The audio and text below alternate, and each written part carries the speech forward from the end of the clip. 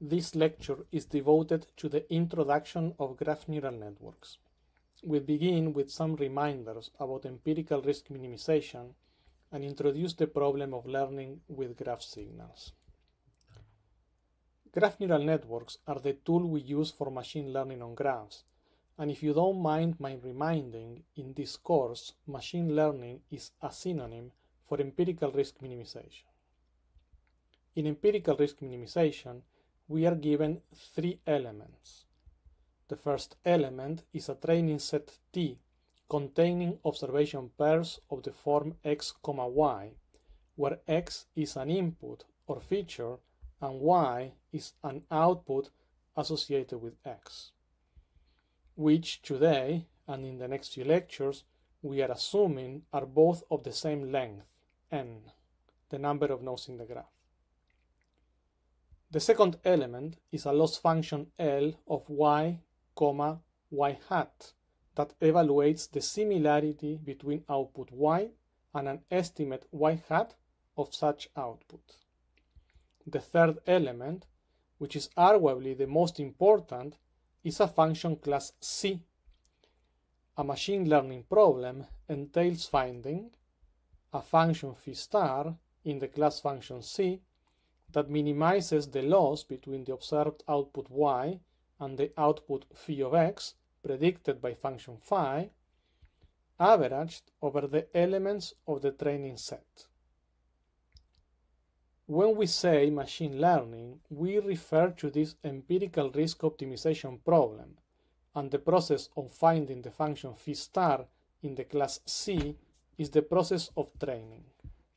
Once we find phi star of x, we can use it to estimate outputs y hat when inputs x are observed but outputs y are unknown. The goal of ML is for these live operation estimates to be good. Producing good estimates in the training set is useful only insofar as it is conducive to producing good estimates during live operation. In empirical risk minimization problems, which we rewrite here for reference, the training set and the loss function are given once the problem is given, which leaves the function class as the degree of freedom that is available to the system's designer. Thus, the problem of designing a machine learning method can be equated to the problem of finding the right function class C. And since we are interested in graph signals, like the ones we show below, graph convolutional filters are a good starting point to search for an appropriate class. Let us then describe a learning system with a convolutional graph filter. The input signal x are graph signals that are all of them supported on the same common graph with shift operator S. The same is true of output signals y.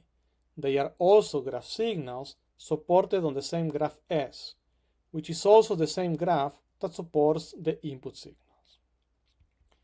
Given that inputs and outputs are graph signals supported on S, we choose as function class the set of filters of length capital K that are supported on the graph S.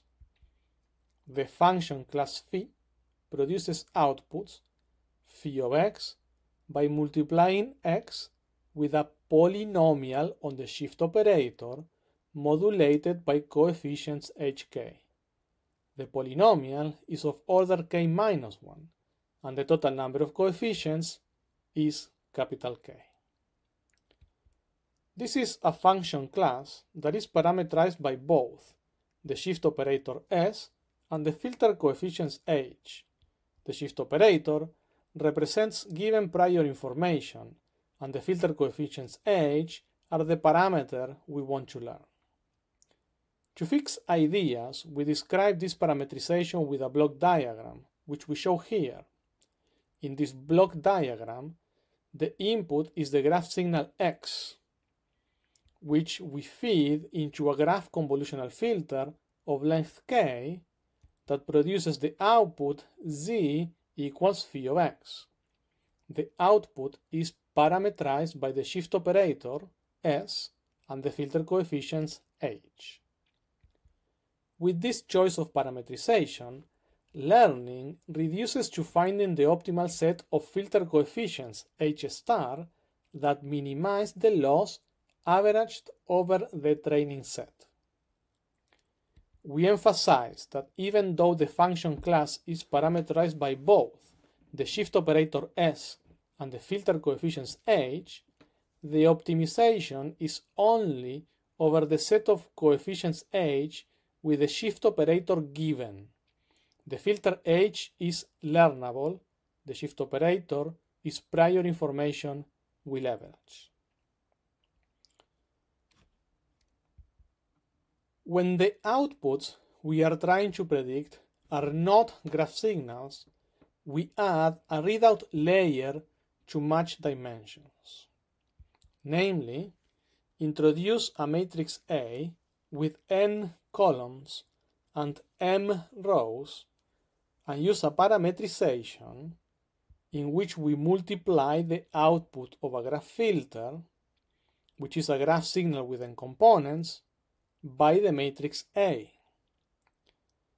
Thus, we begin with the graph signal X, which we process with a graph filter to produce the signal Z, which is also supported on S. We multiply this signal with A to produce output predictions as the product of A with the output of the graph filter. While it is possible to make the readout layer a trainable parameter, this is in general inadvisable. It is more advisable to simply choose a suitable readout matrix and train the graph filter only. Thus, the ERM problem is not much different from the one before.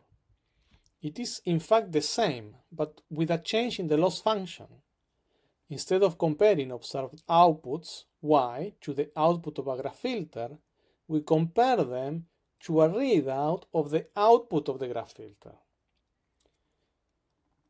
The motivation for simply choosing A is that we want to retain the advantages of using a parametrization that leverages the graph, and we can get away with using simple readouts because most situations with dimensions mismatch require simple readouts.